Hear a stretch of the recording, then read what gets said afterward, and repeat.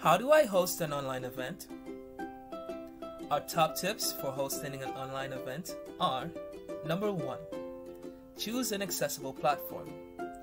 Make it as easy as possible for people to get involved. Use programs like Microsoft Teams or Google Hangouts that are familiar to students already and won't require them to download any apps or programs for a one-off social they wouldn't normally use. If you do use a program that may be unfamiliar to people, like Discord, make sure to offer help to any potential attendees. If you'd like to use London Met's Student Union's official Zoom channel, get in touch with your Student Activities Coordinator.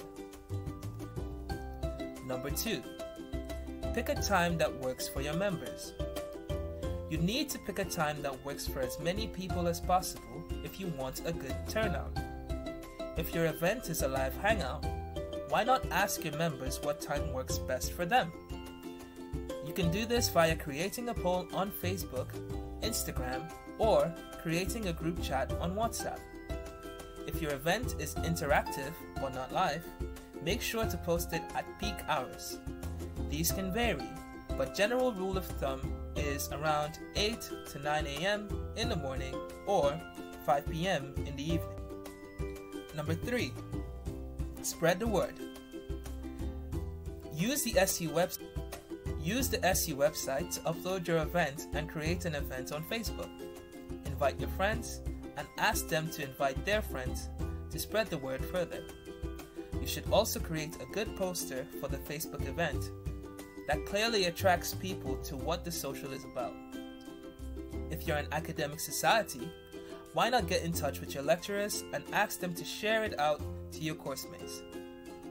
They'd be more than happy to help. Finally, you can also tag MEtSU at London MEtSU and we'll share it on our pages. Remember, if you're hosting an event with an external speaker, you need to get approval first. This can take up to 3 weeks for approval, so do it as soon as possible to avoid disappointment.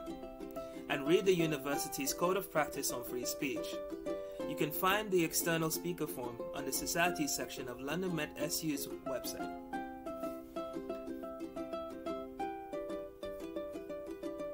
I'll do that one more time. You can find the external speaker form on the Society section of London MEtSU's website.